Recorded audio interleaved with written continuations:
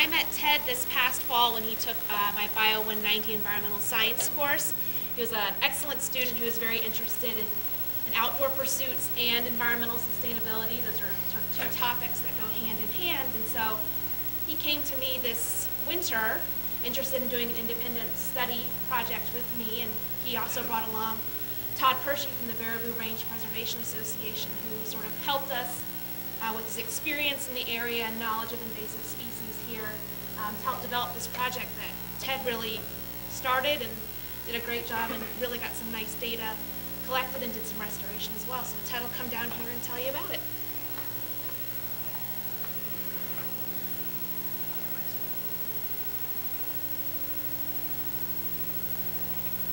Hello everyone. Basically what my project is identifying and quantifying the invasive species Rhamnus cathartica in the forested area southeast of the Baraboo campus, which is also just north of the tennis courts, or if you play disc golf, it's the plot of land I used was just off the 11th tee.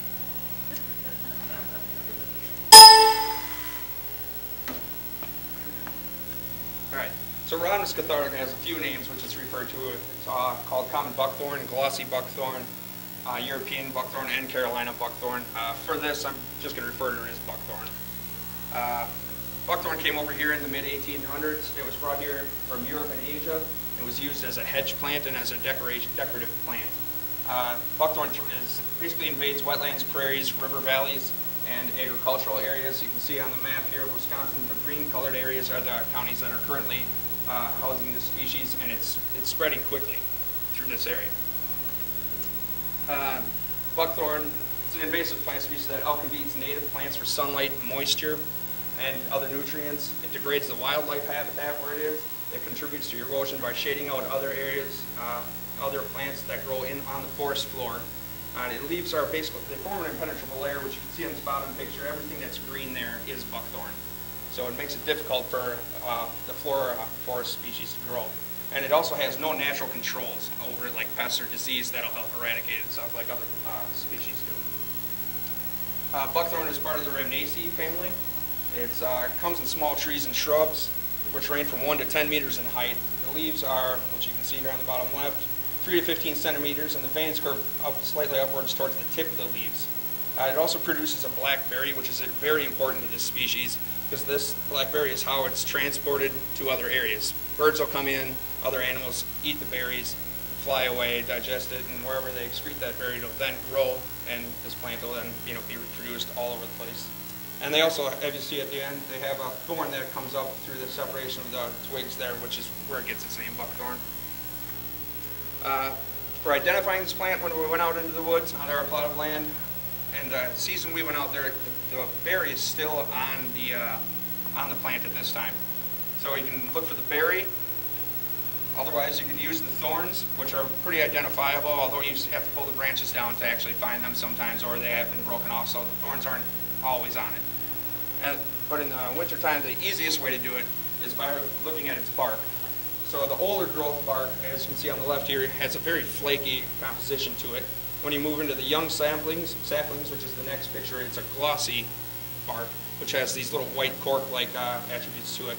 But the best way to do it is just to either take your knife out or use your fingernail on like a younger sapling and cut the bark, and it'll show you this yellow sapwood on the inside with an orange heartwood, which really makes it stand out in the woods for identifying it compared to other plants. So for the plots, which I'm doing to identify this plant, and then quantifying it, I'm trying to find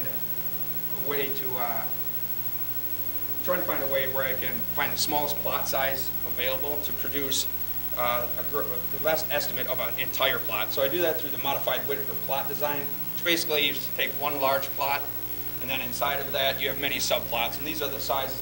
The one large plot is 15 by 30 meters. Here I have basically an outline design of these plots overlaid on top of each other.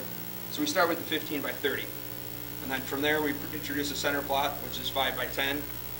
And then with the outliers, the outlying plots there on the corners are 5 meters by 5 meters. And then inside of that, we use the 2 by 2. And then inside of each one of those, we use a 1 by 1 in hopes that we can use the data from each one of those plots, which will give us a better estimation of the entire plot by itself. This is actually the location of the plot. You can aerial view of campus, north, south, east, west. which are referred to the edges as the southern edge and the northern crest for this. From here, we're moving into the data I collected. Now, the circles up here on the right, the red, the yellow, and the blue represent the 1 meter plots, and the sizes of these range from 1 to 2, as you can see. So the size associates with the color and also the sizing of the circle to give us how many are in that exact plot. So you can see with the 1 meter squared plots that they only show up sporadically throughout this. And the same thing happens when we move to the 2 meter stuff, the 2 meter squared plot. So when we're trying to estimate a total plot design off of that, it doesn't provide us with enough data or even enough data in multiple areas to be able to estimate the whole one. But when we see the 5 meter squared plot, it comes up and all on the southern edge, on the northern, and the central plot, it's everywhere. So that is the plot size I use to then later estimate, which we can see over here. This is our southern edge plot. So we take, looking at these two plots, adding the total up of the plant abundance in them, which gives us around 24. So on the southern edge, we see that it has a nice, a nice plant abundance. When we move into the center, it moves up, it jumps up to almost 30. And then when we climb up the hill through our elevation, we see it falls off drastically, only 14 plants. From there, we take that data and we pump it through some equations so we can get our estimation. So once again, we're taking our southern edge. Actually, let's go to here for a second. The actual plot data for the entire plot, including all the outlying areas, all this, that's light blue, and all the subplots. We came up with, I counted every single plant in that whole entire plot. And I got 100, yeah, that was great. And I got 188 total plants of buckthorn in that entire plot. So then, to find out a way to estimate it, off of our smallest plot size available, I went in and I took the these two southern edge 5 meter squared plots, combined the total of those plants, which was 24, and then divided it by the area that they take up of the total plot, which is 50, and then multiplied it by the entire plot itself, which gives us an estimation based off our southern edge of 216. I just did that in multiple ways. Went to the northern crest where we had the smallest plant abundance, did the same equation, total of 14 plants divided by the area of 50, multiplied it by the entire area, and it came up with 126, which is, both those are not near what we're looking for at 188. So when we did the center one, which was our largest plant abundance, it skyrocketed when we did that equation, 30 plants, divided by 50 to 400, and then multiplied by 450. It gave us an estimation of the total plot of 270, which is extremely off. But when we took all the outlying 5 meters, the northern crest and the southern, and did the same equation, what we came out with was 171 total plants. Started with 38, divided by the area, and multiplied it by the total area. And we came up with 171, which is extremely close to our initial count of the entire plot, which basically, by doing it that way, we're able to predict this entire plot at 91% accuracy. So after we do all that, we collect all the data, we move into probably the funnest / hardest part of the project, which is doing the land reclamation. And what I have here is a time-lapse video of Todd and I reclaiming the land. So basically what we're going through doing in this video is removing all of those 188 species of plants of the Rhamnus, Cathartica, or buckthorn, and putting it back to like a natural forest, a natural Wisconsin forest. So I'll play that for you so you can see. It provides a before and after picture pretty much of what it looks like. So you can see us running through the woods, cutting everything down, removing everything. As we're doing this, we're using 32-inch and 18-inch loppers. We're using a hose saw, and we're cutting everything down and laying it across the forest floor, which it'll degrade by itself in about a year or two. So it'll naturally decompose and take care of itself.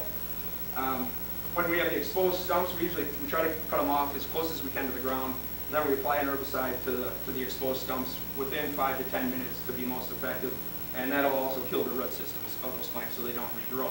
The smaller plants that we do through here, we are just pulling out, which are pretty easy to pull out of the ground, shaking out the soil, and then throwing them to the side. And within 10 minutes of that, those roots being exposed to the air, they're dead. They pretty much instantly die.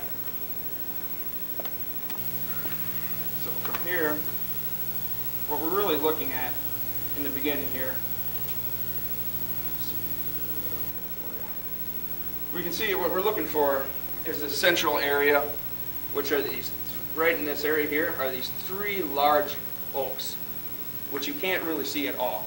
So I'm going to play it again and not speak so you can watch this and just sort of focus on that and see how much it opens up.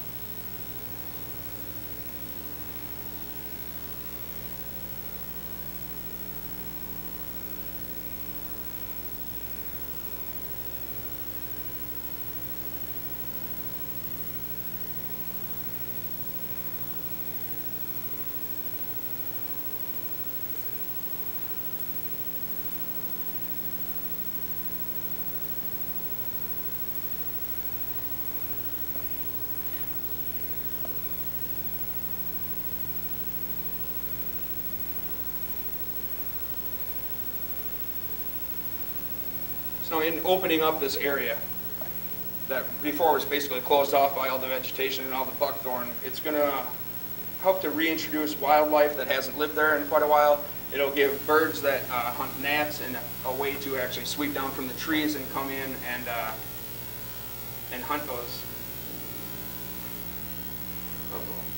And hunt those.